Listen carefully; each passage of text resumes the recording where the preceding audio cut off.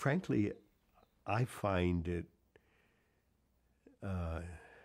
most simple, the law of parsimony, to just think of these experiences as within the psyche, like they're not in psilocybin, they're not in ayahuasca.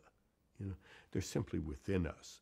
And, they happen without drugs, too, in meditation, in natural childbirth, in moments of creative performance, very exceptional sexual experiences, whatever. They're just kind of part of the human repertoire where our biochemistry somehow triggers access to these other realms of human experience.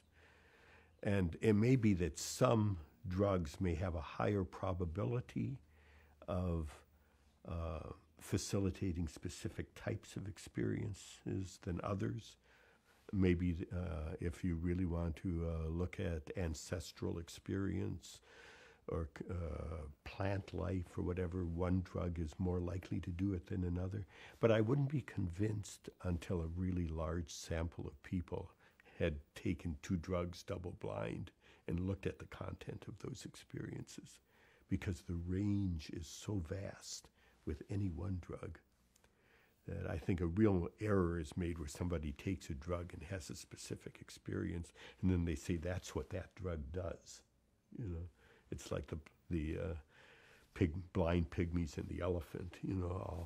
They all have a little piece of the truth, but the whole truth is infinitely more complex.